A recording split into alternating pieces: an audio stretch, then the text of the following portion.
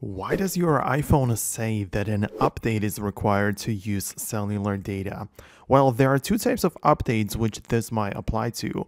Well, at first, there is the general iOS update, which is always a good idea to have it updated. Like if you go to the settings, general, and software update, you will need to get to the latest one, as of course, some things are just going to work better on the new versions and some bugs and things are just going to be fixed. So always do that.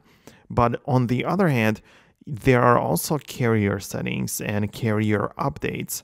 So these can be accessed inside of the still general section, but you tap on the about and there you should be able to find the carrier updates.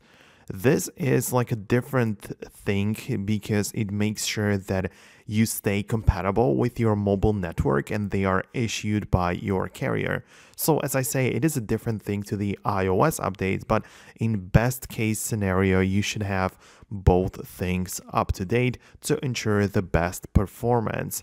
It might have also happened that your carrier may have changed something on their end, which would just render your device less compatible, right? So it would require you to update settings manually or even get in touch with the support, which of course is the thing which you should always do if you have problems like this and you can just experience some issues. You can always just reach out to them and have them figure it out for you. But in most cases, update on your side. If it tells you that you need to update, then it will likely be the case. So if you do that, your cellular data should work fine. So let me know below in the comments if updating actually made it better for you or if you fixed the issue.